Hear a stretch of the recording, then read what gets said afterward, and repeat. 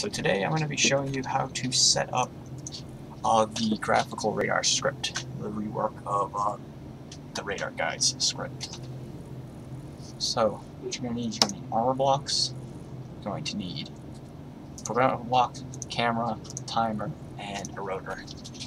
Now first let's get all the blocks down. You're going to need a rotor, you're going to need a block on that rotor, you're going to need one camera to start because I do need to name them and not screw this up. I'm going to need radar, a programmable block to put the radar script in, a timer block, and I forgot one thing. We're going to need an LCD panel to show the script on it. So, first things first, open this up, camera. This is going to be radar front. Now, let's get the back camera on. This is going to be radar back.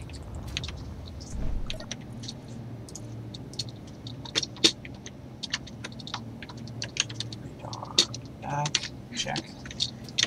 Now we need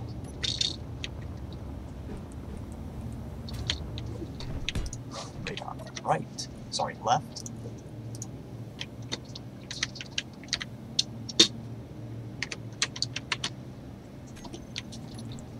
Now we're also going to need radar right block.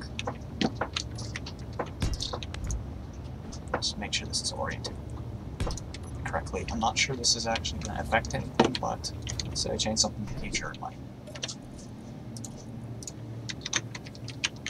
Okay, so we've got all of our cameras, each cardinal direction. Now, rotor, it's an advanced rotor, but it's still the same thing. This needs to be called, let's just name this rotor radar. This is going to be LCD panel radar. Don't need to name either of these. Now, timer block, deleted 1, set of actions, programmable block, run, no argument. Then we can do timer block, trigger now, and timer block, start. This is so that if you toggle the block off and on, or restart a world, it's not going to lose its tick and keep running, which is often important, stuff like this. Now we're going to trigger now, it's running, let's make that silent, and let's turn it off. Now programmable block, replace reboot in here, just in case. Edit, browse workshop, but I can click on this one, but you guys are going to have to find your Steam Workshop version of it. Graphical radar script working. Check code. Alright, now if you want to customize this, you can change the default values here of the range, the accuracy. The accuracy also refers to the distance in meters, the maximum range. If you don't get that, refresh rate, all that. Cool, check code, remember and exit. Now, we just go to our timer block, turn it back on, the whole thing should start running. Oh no, it's frozen. To fix that, you can just do find a programmable block, just click run, it'll get working again. So, it's running.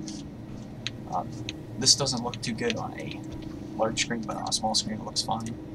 We can fix that quick. Edit it, change this to 160 the maximum. Looks nice and pretty. Go, remember, exit. Oh no, it crashed again. Fix that. Run. This is running. Now, to prove that it actually works, we can just put some things defined. Oh, let's put a wall here. Yes, I am building a wall. Don't judge me. Why is this?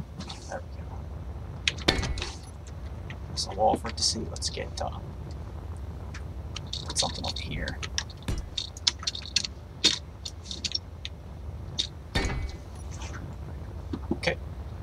let's see what it sees.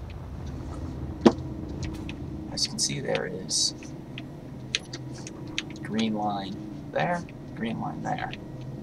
That's because front in this setup is that. So this way, because how I placed it, I actually take that back. Yeah, front was that way. Because I placed front over there, I should have placed it out of the panel, but that's not a big deal. Now, if we get ourselves a cockpit, pop in it, we can give this certain arguments of 1, 2, 4, not 3, 4. So now, we tap 1. It's going to increase our range up to 1,000. We're going to get a very large scan around the whole area. So it's picking up the hills around the outside. As you can tell, this is a little laggy. I would not advise putting this at 1. It works better on a small scale, on a small grid. I have done this before. Let's see if radar. No, programmable one. Edit. Let me turn this back down to 54. Which will run better.